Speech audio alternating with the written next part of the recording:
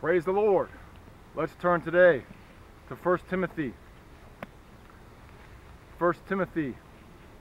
I hope you have your Bibles. The King James Version, the Authorized Version, the infallible book. Infallible, inerrant, and inspired. The living Word of the living God. God preserved His words, for His words are pure words. And He preserved His word in English. In the Authorized Version, let's turn. The Authorized Version is perfect, infallible. There are no mistakes in the Authorized Version. Anyone that hears this message today that says they know a mistake in the Authorized Version, I invite you to message me on YouTube or on my email.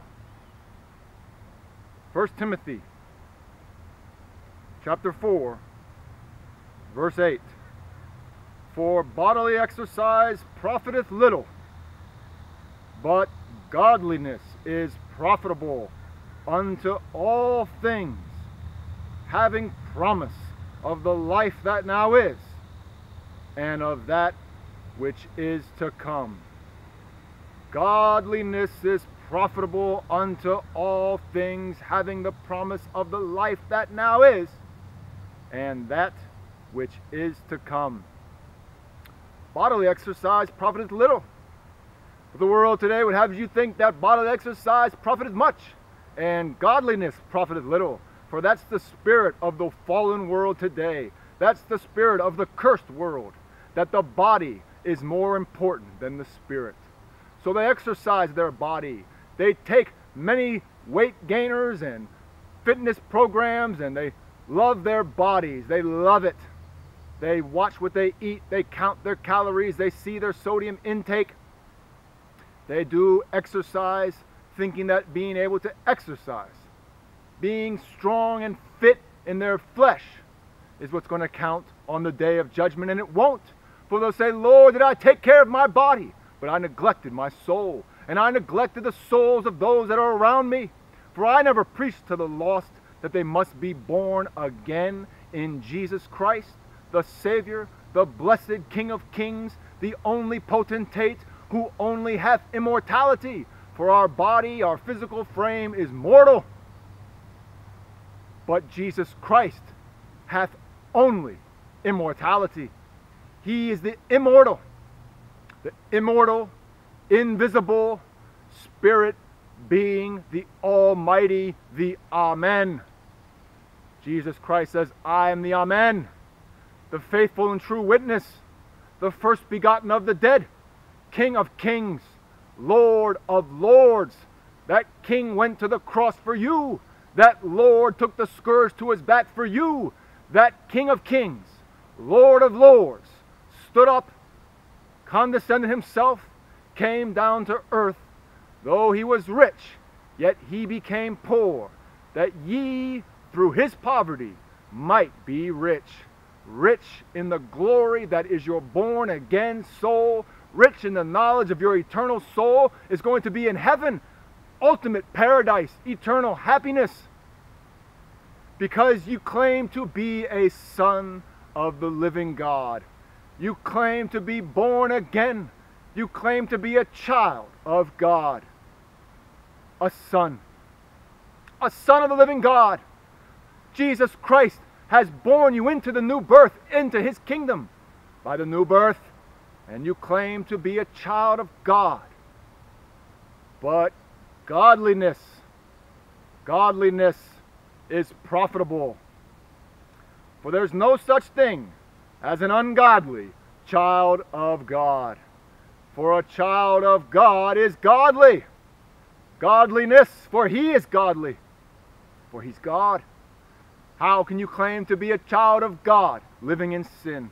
How can you claim to be a child of God not preaching to the lost? For he preached to the lost, and he is God. And you claim to be his children. You claim to be walking in sin, not able to stop your sin, not able to overcome by his blood, which cleanses from all sin. Godliness is foreign to you. In fact, godliness is so foreign that when you see others living godly, you even rebuke them in your heart. You even hate them in your heart. You even falsely accuse them in your heart, and maybe even with your mouth, that they're Pharisees, that they're actors, that they're hypocrites. No, friends. Godliness is profitable, not only in the life which is to come, but godliness has the promise of the life that now is. For there are two lives. The life that you now live in the flesh, born of the woman, and the life that is to come, whether it be in heaven or whether it be in hell, fire, and damnation, and outer darkness under pressure, in the earth, where the worm dieth not, and the fire is not quenched, in hell, with Satan, the adversary, the one who tempts you, the one who says, doth God say? The one who tells you that you can't stop sinning. The one who tells you that you can't live godly. That's only for the saints. That's only for the pastor. That's only for the nuns or the missionaries to live godly. But me, I'm just a lowly old sinner, wallowing in my sin as a swine, but yet claiming to be a child of the living God, claiming to be the offspring of that one who, full of faith, bore his cross, the offspring of the one who by faith gave us the promises, who by faith took our sins, who by faith bore the wrath of an angry God. You claim to be an offspring of his, while you are wallowing in sin, that secret sin, while you are living ungodly, claiming to be a child of God, living ungodly, hypocrite. Ye must be born again. Born again in your spirit. Born again when you come under the conviction of the Holy Ghost that you are not saved, that you are not a child of God, that you have not truly been born again. Have you been born again? Have you had that personal relationship with the living God? Or are you just going to church? For if all you do in your Christian, quote-unquote, Christian life is to bless the doors of a church once a week, to walk into a church for an hour and a half once a week, and to sing hymns, and to listen to a pastor preach a 30-minute sermon, or go eat after the sermon and have fellowship with your other Christian friends, and then you walk out that back door of the church, never to bless it again with your holy presence until next Sunday. If that's the kind of Christian life you're living, if that's the kind of Christian who you are, then your faith is dead. You have a dead faith. For we are to be godly, not only in this present world, but that we may inherit the promises of the world to come. For godliness is profitable in this life and in the life that is to come. Two lives, the life in the flesh and the life in the eternal spirit. Will it be in hellfire, or will it be in paradise with our Lord Jesus Christ, the blessed potentate, the Ancient of Days, the Holy Child, the one who walked the burning streets, and the one who came and healed the sick, the one who bore your sins and your griefs and your sorrows, the one who took it all from you and promised you a place in heaven, the one who gave you the down payment of your mansion, the Holy Spirit, the earnest of the promise, that ye, being dead to sin, might live unto righteousness. For godliness is profitable. Let's turn. 2 Corinthians chapter 7. 2 Corinthians chapter 7, verse 1. Having therefore these promises, dearly beloved, let us cleanse ourselves from all filthiness of the flesh and spirit, perfecting holiness in the fear of God, because we have the promises. Fearing God that we have these great and precious promises of eternal life, and not only the eternal life which is to come, but having the precious promises that godliness is profitable to us in this present life.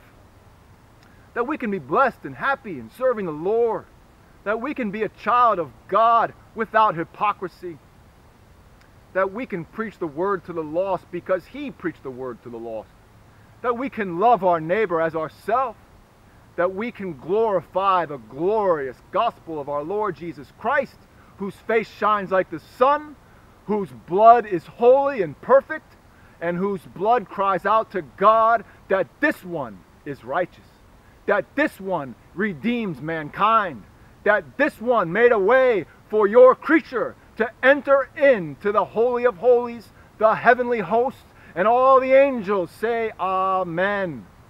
Blessed be that God. Blessed be the God who's not a God of only words and scriptures and hieroglyphs and scrolls. No, He's a God of action, a God of the living faith, a God of faith and works in godliness. For we have these promises, and because we have these promises, the promises of eternal life, then we should cleanse ourselves. Let's see what it says again. 2 Corinthians chapter 7, verse 1.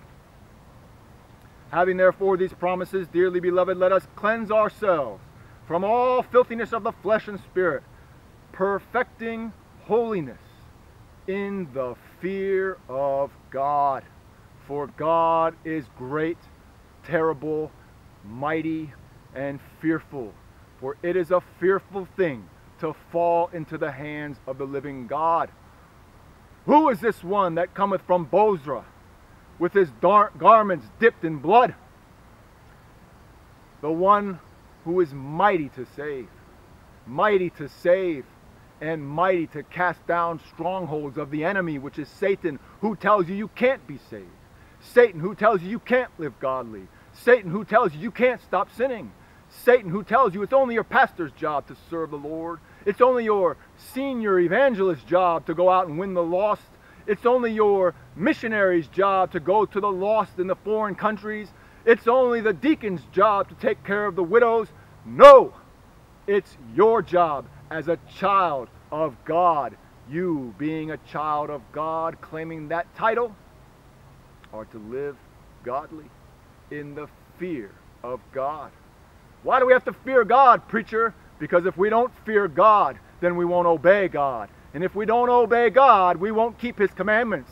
And if we don't keep His commandments, we will not have right to the tree of life.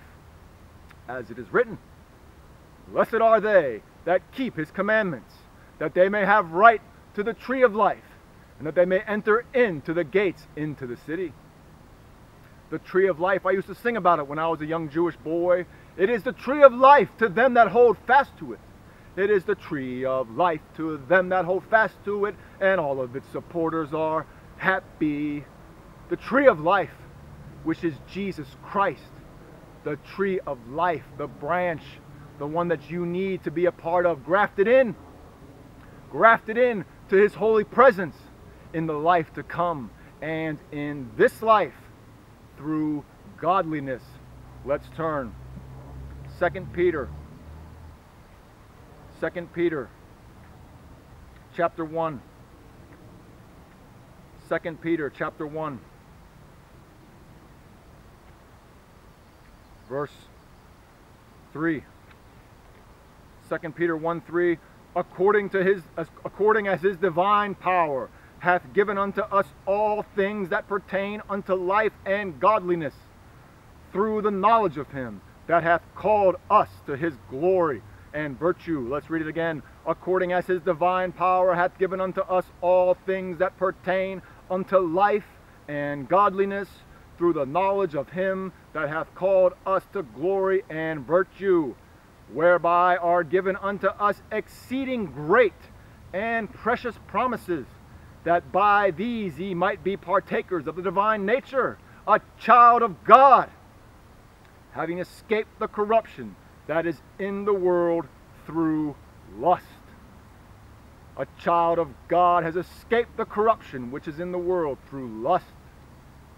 The lust of the flesh, the lust of things, the lust of a position and power, the lust of the praise of men, the lust of women, the lust of all these things, pornography, alcohol, drugs, lust.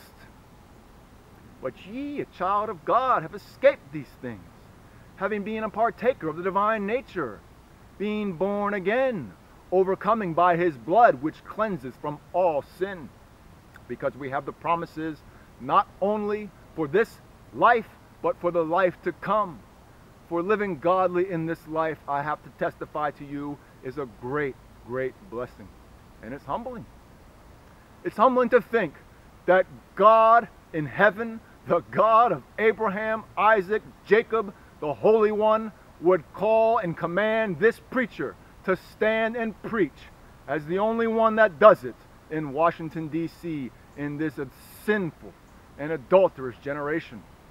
Something's bad wrong, friends, if I have to go out there and preach. If I'm the only one standing on the corner. If you see rainbow flags hanging from churches. If you see lesbians as pastors. If you see all these things, know this, that the Son of Man is coming soon. For as it was in the days of Noah, so shall it be in the days of the coming of the Son of Man. And as it was in the days of Lot, so shall it be when the Son of Man comes in glory with all the angels of God. Eating and drinking, marrying and giving in marriage, full of pride. That's how it'll be. And he'll come that quick. And he'll snatch us out of here. We who are alive and remain, those of us who are godly in Christ Jesus, being a partaker of his divine nature. Not those of us who are living in sin, drunkenness, surfeiting, saying the Lord delayeth his coming, not looking for the blessed hope. No, they'll be left behind. They'll be left behind when he comes, and these are the last days. When you start to see these signs, the fig tree blossoming, Israel becoming a nation, the armies of the world gathered together against her, as it was in the days of Noah. The Noah, when he entered into the ark, a preacher of righteousness, and nobody listened. When preachers start to preach to you righteousness and no one's listening, when they're hoisting up rainbow flags everywhere, because the sign that God gave to Noah was a rainbow, that he would not destroy the earth with a flood, because the next time he's coming with fire, he's coming with brimstone, and he's going to melt the elements with a fervent heat, and the earth and the works that are therein shall be burned up, dissolved, melted, mountains melting, faces melting, men seeking for death and not being able to find it. For it will be a supernatural time after he comes. For now we're living in this life, which is a natural life. Now we're living in this flesh, which is a natural flesh. But the time is going to come, whether it be when you die, when you cast off your mortal frame, that you'll be from then on in a supernatural position. Or it'll be a supernatural world if you don't die and he comes again. From the time that he comes again, from that moment when he shines from the east to the west, like lightning, the day of Christ, the day when everyone is weeping and wailing, woe unto us, for today is the day of the Lamb, and who is able to bear it? Hide us from the face of the Lamb. Who is able to bear his wrath? From that day on, when the Son of Man returns as a thief, it will be a supernatural time, and you won't be able to die, even though you'll be seeking for death. The suffering will be so great, men will seek for death and will not find it. And you'll accept the mark of the beast, and you'll worship the Antichrist for food. And if you don't, you'll be killed. For whosoever does not accept that mark of the beast shall be put to death. Some people say that we're living in the tribulation today, which is not true. For in the tribulation, all the green grass will be burnt up. And I'm standing on green grass now. In the tribulation, men will have to receive the mark of the beast to buy and sell. And those who don't will be put to death. Are you being put to death right now for your social security number? Are you being put to death right now for your microchip and your credit card? No, you're not. But in that supernatural time, when you have to accept the mark of the beast, you will be put to death if you refuse it. But then you'll be saved. For now we live in the age of grace, where you can be saved through faith, through His grace and His mercy. But when He returns, there is no more grace. There is only martyrdom for salvation. Let's turn. Let's turn. And many today, Christians professing, say they don't want Jesus to come back. I'm sure they don't. But if you're like us, if you're like me, if you're like all those who look for the blessed hope and the glorious appearing, we love His appearing. We're waiting for Him to come back. We want Him to return right now, this instant. You say, I don't want Him to come back. Then you don't know the Lord and you don't love Him. So He's only going to come back for those who love His appearing. Well, I want my daughter to be saved, and preach the gospel to her immediately. I don't want all these sinners to go to hell. Go out and preach the gospel to them. Living godly. Let's turn.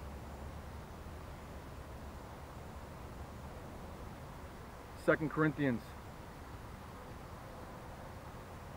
2 Corinthians chapter 6, verse 16. 2 Corinthians 6:16. And what agreement hath the temple of God with idols? For ye are the temple of the living God. As God hath said, I will dwell in them, and walk in them, and I will be their God, and they shall be my people. Wherefore come out from among them, and be ye separate, saith the Lord, and touch not the unclean thing, and I will receive you, and will be a father unto you, and ye shall be my sons and daughters, saith the Lord Almighty. Next verse, having therefore these promises, dearly beloved, let us cleanse ourselves from all filthiness of the flesh and spirit, perfecting holiness in the fear of God, so that we may be the children of God. For He will be our God, and we will be a child unto Him, and He will be a father unto us. If we come out from among them, and be ye separate, not living in the filthiness and the uncleanness of the flesh, but being separate. For ye are the temple of the living God. As God hath said, I will dwell in them, and I will be their God, and they shall be my people. Are you a child of God? Are you cleansed from your sin? Or if you're not, and you're not living godly, then you cannot claim to be partner, you cannot claim to be the offspring, you cannot claim to be yoked with, you cannot claim to be connected to, you cannot claim to be anything with that who is holy, godly, for He is God, and we are to be godly. Godliness is great and profitable, not only in this life, but in the life which is to come, because we have these promises of eternal life. Let's turn. 1 Thessalonians. 1 Thessalonians chapter 4, verse 7. For God hath not called us unto uncleanness, but unto holiness. God hath not called us unto uncleanness. No, He has not. He has called us unto holiness. And the next verse is for you that despise the words that I'm preaching today. He therefore that despiseth not man, but God, who hath also given unto us His Holy Spirit. Be ye holy, for I am holy, saith the Lord. The Lord is holy, holy, holy. And you, as a professed child of God, are to live godly, godly, godly. For bodily exercise profiteth little, but godliness with contentment is great gain. I'm mixing two verses there, but bodily exercise profiteth little, but godliness is great gain. Let's turn. Let's turn to 2 Peter. 2 Peter chapter 2. I'm sorry, 1 Peter. Well, let me just double check here.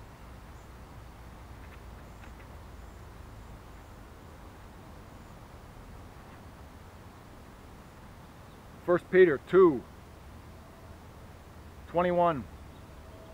For even hereunto were ye called, because Christ also suffered for us, leaving us an example. Let's read it again. 1 Peter 2:21. Christ is our great example. For even hereunto were ye called, because Christ also suffered for us, leaving us an example, that ye should follow his steps, who did no sin, neither was there guile found in his mouth. Who, when he was reviled, reviled not again. When he suffered, he threatened not, but committed himself to him that judgeth righteously. For Christ is our great example. Read it one more time. Verse 21. 1 Peter 2:21. For even hereunto were ye called, because Christ also suffered for us, leaving us an example, that ye should follow his steps. Are you following the steps of the Lord Jesus Christ? Or are you living in sin, deceived by the devil and unrighteousness, hating, lying, cheating, trying to get ahead in business through deceit, loving money, coveting after those things of the earth which give you glory unto men? For if I please men, then I would not be a servant of God. Are you rich? Are you gathering up much things that you may eat and drink, take your rest, be merry, and you are not rich toward God? You are not godly.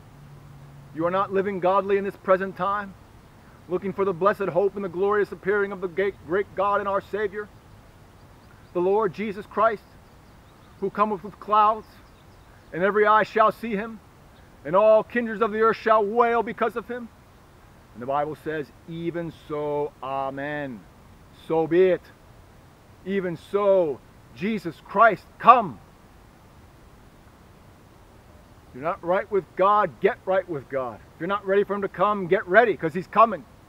As it was in the days of Noah, so shall it be in the days of the coming of the Son of Man. And as it was in the days of Lot, so shall it be when he comes. Remember Lot's wife. She looked back. Remember Lot's wife. She loved the things of this earth. She loved the sin of Sodom. She loved Sodom. Sodom was destroyed. Are you a lover of Sodom, or are you a lover of God? Is your conversation in heaven, or do you mind earthly things? Are you living godly as Christ being your example, claiming to be a child of God but living in sin? Let's turn to see if you really are living as Christ for your example. 1 Peter, let's turn to Matthew 10:38. Matthew 10:38.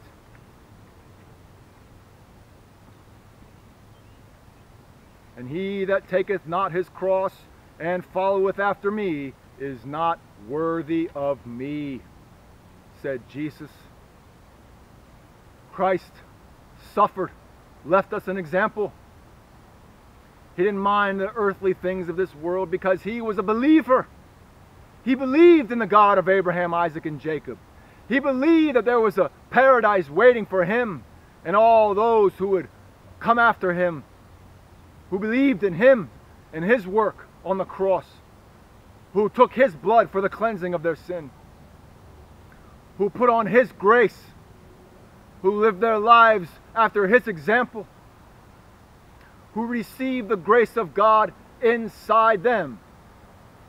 Not as unmerited favor, no, but by grace are we saved. His grace, the grace of the King that causes us to follow his example in godliness. He that taketh up not his cross and followeth after me is not worthy of me, saith the Lord Jesus Christ. Let's turn to John 12:25. John chapter 12, verse 25. He that loveth his life shall lose it, And he that hateth his life in this world shall keep it unto life eternal. If any man serve me, let him follow me. And where I am, there shall also my servant be. If any man serve me, him will my Father honor. The disciples asked Jesus Christ, Lord, increase our faith. And he gave them this lesson.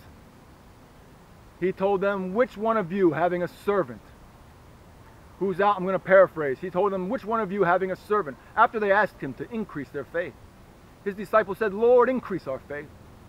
And he said, which one of you having a servant out in the field plowing or milking the cattle, when it was time to eat, would call that servant in and tell him to sit down and feed himself and gird himself and eat and drink and then serve you? No, you wouldn't. But you would tell your servant to sit down. Or excuse me, you would tell your servant to serve you first. And after you had eaten and drunken, then could the servant sit and eat when you were finished, he says. I'm paraphrasing. And he says that that servant should not say in his heart that he had some kind of a glory. No, he should say that he was an unprofitable servant and that he had done that which it is his duty to do. Increase our faith, the disciples asked. And he said to do your duty. For when you do your duty, your faith will be increased. For by grace are ye saved through faith. And faith without works is dead. Whereas the body without the spirit is dead, a dead carcass. So also faith without works is dead. Increase our faith, Lord, they said. He said, serve. Serve, he says. Let's turn. John 12:25, he that loveth his life shall lose it, and he that hateth his life in this world shall keep it unto life eternal. If any man serve me, let him follow me. And where I am, there shall also my servant be. If any man serve me, him will my Father honor. You profess to know God, but in works you deny him, because you won't serve. There's that little voice inside you that when you even do want to serve, that little voice whispers and tells you don't do it. I will not serve. That voice is Satan. For Jesus Christ commands. He wants servants. The harvest is truly plenteous, but the laborers are few. Pray ye therefore the Lord of the harvest that he may send forth laborers into his harvest. For hell is real. Jesus Christ called hell a place of fire. Hellfire, he called it. Weeping, wailing, gnashing of teeth, where their worm dieth not, and the fire is not quenched. In the earth, a spiritual place, not a natural place.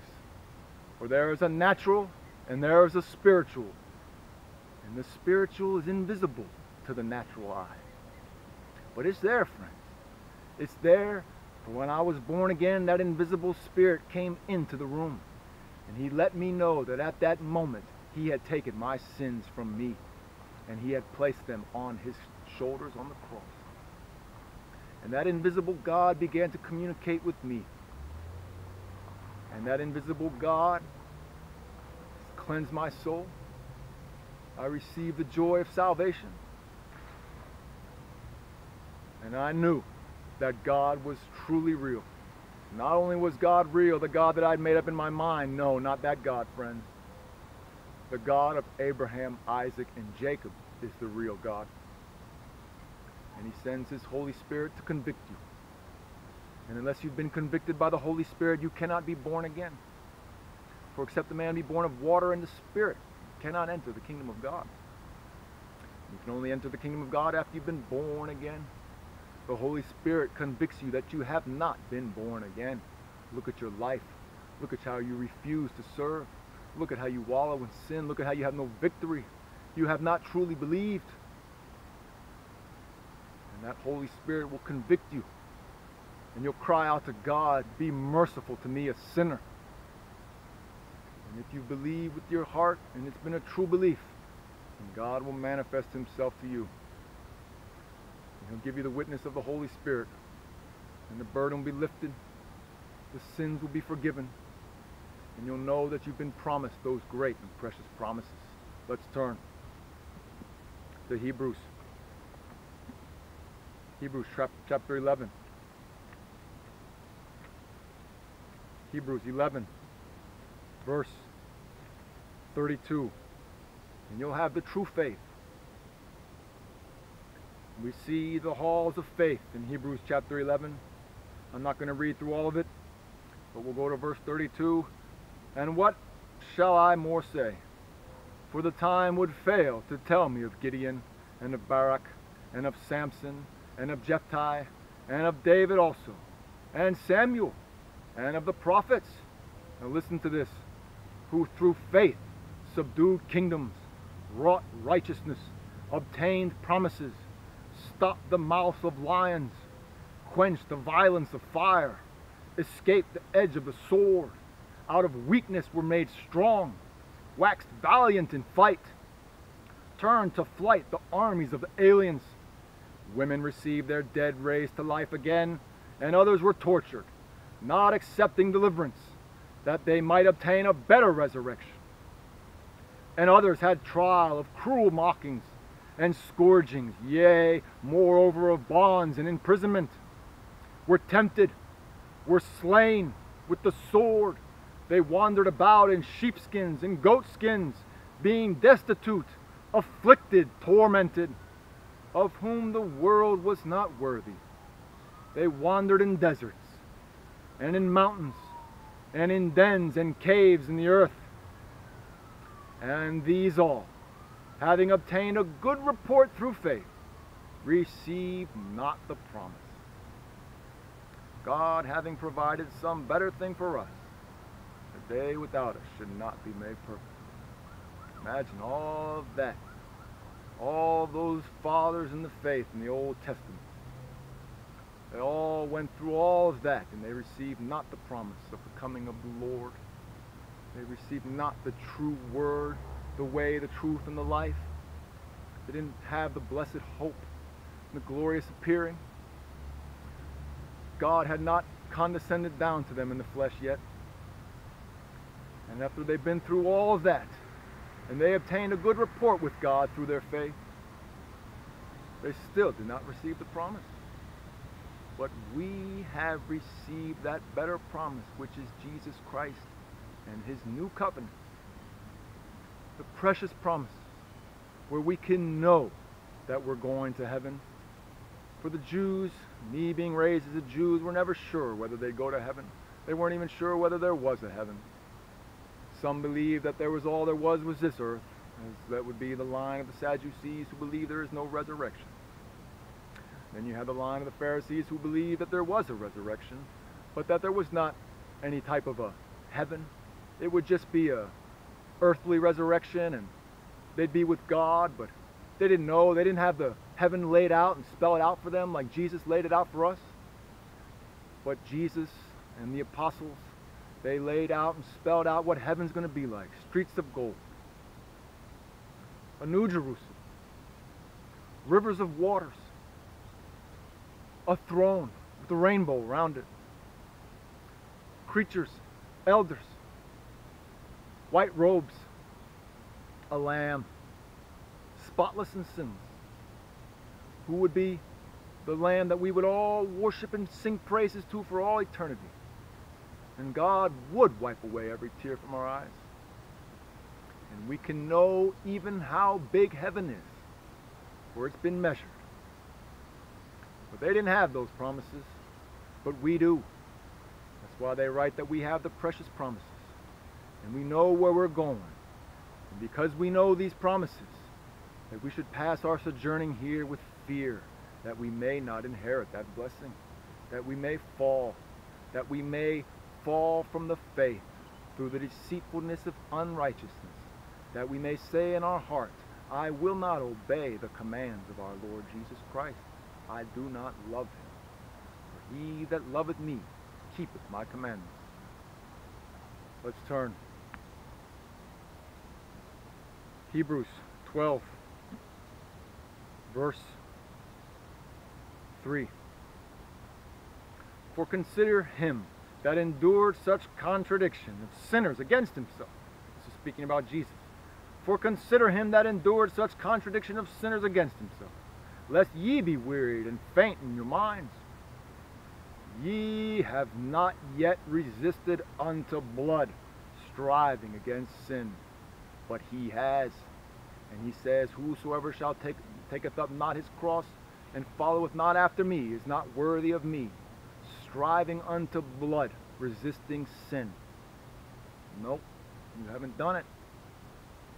You have not done it. You have not taken up your cross. You have not preached to the lost. You have disobeyed the commandments of the Lord. You have not done what it is your duty to do. Let's turn. The Bible describes that as not loving God. Not loving Him enough. Not loving that one. Not loving the Christ. Not loving Jesus Christ, who's our example, who gives us commands and warnings and exhortations, that he that taketh up not his cross, followeth not after me, is not worthy of me. Hebrews 12:1, wherefore seeing we are compassed about with so great a cloud of witnesses, let us lay aside every weight and the sin which doth so easily beset us, and let us run with patience the race that is set before us. We're running a race. We're warring a war. We're to be soldiers of Christ, warring a good warfare, as Paul writes to his son in the faith, Timothy. This is not a joke. And if you think it's a joke, you're not saved. You don't believe in the supernatural. You don't take it seriously. You don't consider your neighbor that they're going to go burn in hell forever. You don't consider the lost. You don't consider the Lord and His commandments. You don't consider the Lord and His exhortations and the exhortations of the apostles. You don't consider the warnings to live in fear of God, to work out your own salvation with fear and trembling. You don't consider the warnings that Satan walketh about as a roaring lion, seeking whom he may devour, and he takes them captive at his will. You don't put on the armor of God, the breastplate of faith, the helmet of salvation. You don't walk in the way. You don't walk in the way. Let's turn. James chapter 1. James 1, verse 12.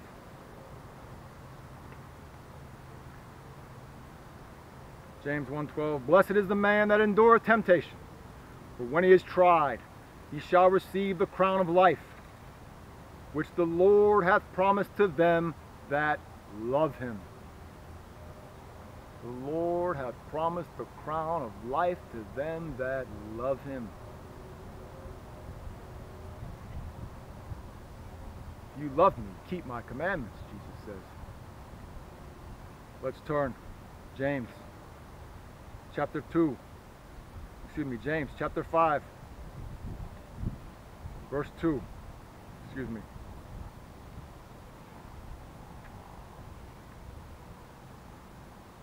James chapter, let me find it.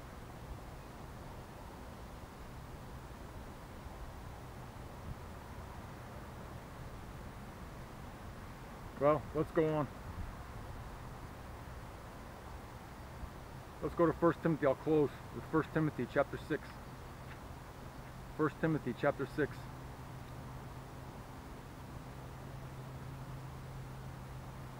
I'm sorry, let's go to James. I found it. James chapter 2, verse 5. Hearken, my beloved brethren, hath not God chosen the poor of this world rich in faith, and heirs of the kingdom which He hath promised to them that love Him? And then we go to 1 Timothy. 1 Timothy chapter 6, verse 12. Fight the good fight of faith. Lay hold on eternal life, whereunto thou art also called, and hast professed a good profession before many witnesses.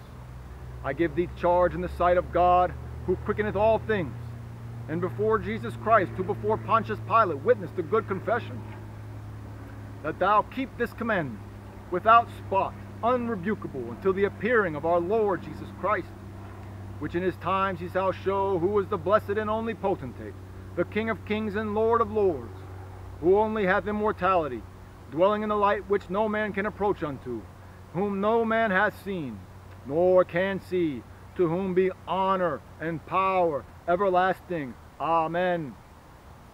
Charge them that are rich in this world that they be not high-minded, nor trust in uncertain riches, but in the living God, who giveth us richly all things to enjoy, that they do good, that they be rich in good works, ready to distribute, willing to communicate, laying up in store for themselves a good foundation against the time to come, that they may lay hold on eternal life. And Timothy did. Timothy did fight the good fight. Timothy did war a good warfare. Timothy, the bishop of Ephesus, was willing to communicate the gospel. Timothy had no part in idols, no part with the heathen. There are Christians today who would have you not preach to the heathen. When I was in Bangkok, they would come up to us and rebuke us and say, leave the heathen alone. The heathen are on their way to hell. Christians telling us to not preach to the heathen. Christians telling us that they're already saved and grabbing us, grabbing at our camera. Christians cursing at us when we offer them tracts. These are not the Christians that will be caught up if they do not repent. The Christians who look for that blessed hope, for the appearing of our Lord Jesus Christ, the ones who are doing their duty because they've received the grace of God. And by his grace, for the grace of God that bringeth salvation hath appeared unto all men, teaching us that denying ungodliness and worldly lusts, we should live soberly, righteously, and godly and holy in this present time, looking for the blessed hope and the glorious appearing of the great God and our Savior, the Lord Jesus Christ. And Timothy, tradition has it, as an old man, when he saw the Ephesians bringing out their idols to the goddess Diana, when they were marching down the main street, Timothy, as an old man, warring a good warfare, went out and stood in front of them all and pleaded with them to not be a worshiper of this goddess Diana, for she would lead to hell, but to worship the true and living God and to believe the gospel. Timothy preached the gospel to them, and he was martyred because he took up his cross and he loved not his life unto the death. And I pray, you'll pray, that God would give you that kind of a grace. In Jesus' name I pray, amen. Praise the Lord.